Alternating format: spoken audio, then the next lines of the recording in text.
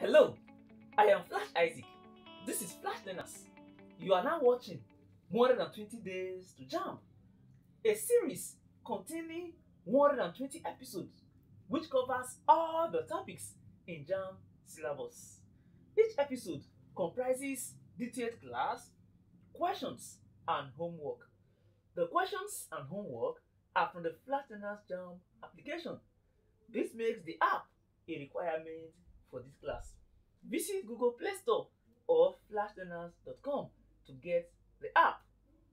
Do you have trust issue? Reach me on any of my social handles for activation guide or inquiries. Ladies and gentlemen, it is time to take. This is episode number 56 of the 120 Days to Jamb use of English with Flash Isaac. In this episode, we are taking a look at questions under vowels. This is not the first, second, or third episode to cover vowels. So we are continuing, or we are starting, or we are taking off from where we stopped, or from where we landed earlier. We are given thunder. Thunder.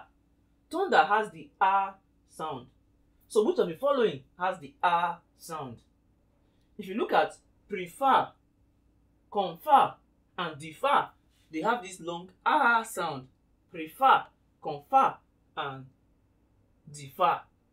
But if you see this defer, D-I-F-F-E-R-O, it has the R sound, which is the same as the one present in thunder.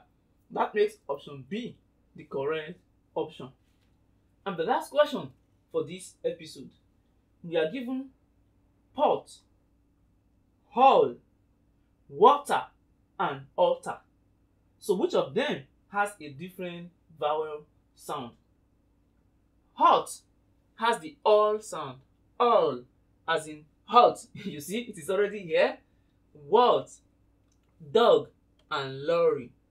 Meanwhile, hall has the all sound, the long all sound. Say pot. Say pot. Then say hall. Pot, hall. You notice that when you say pot, there is less effort. But when you say hall, water, altar, you see it's making you to vibrate. So any word you pronounce with that vibration, it is obviously a long vowel sound because you need more effort to say it.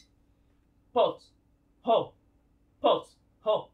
You see, so hall has the all sound, pot has the short all sound, water has the all sound, long all sound, and altar has the long all sound.